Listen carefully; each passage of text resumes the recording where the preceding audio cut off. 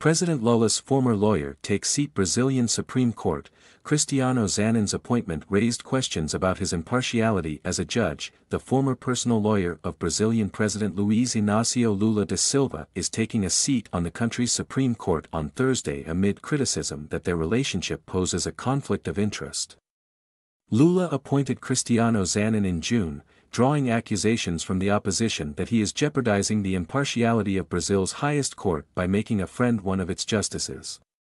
The president denies having a friendship with the lawyer, Zanin, who holds a law degree from the Pontifical Catholic University of São Paulo, specializes in procedural and business law. He helped Lula overturn convictions stemming from Brazil's sprawling car wash corruption investigation, getting him freed after 580 days of incarceration.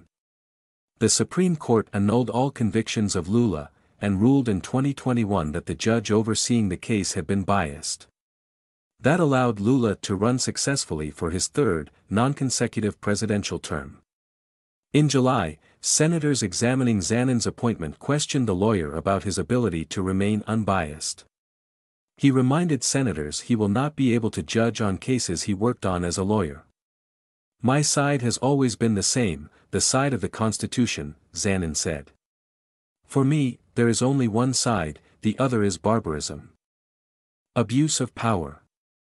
A large majority of senators went on to vote in favor of his nomination, making the 47-year-old the youngest justice on the 11-member court. Lula, who in March called Zanin his friend, on Radio Band News FM, backpedaled in a later interview. "He was not a friend, he was my lawyer," Lula told Record TV in July after Zanin's appointment had been approved by the Senate. "He is an extremely capable person. He is very studious, he is very competent, he is very dedicated, and he is very serious. This is the reason why he was chosen." On the campaign trail, Lula made a veiled criticism that then-President Jair Bolsonaro, his main opponent in the race, tried to politicize the Supreme Court.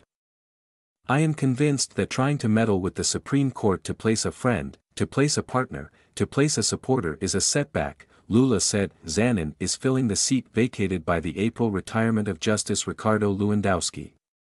In Brazil, Supreme Court justices must retire at 75, an age that Justice Rosa Weber will reach in October.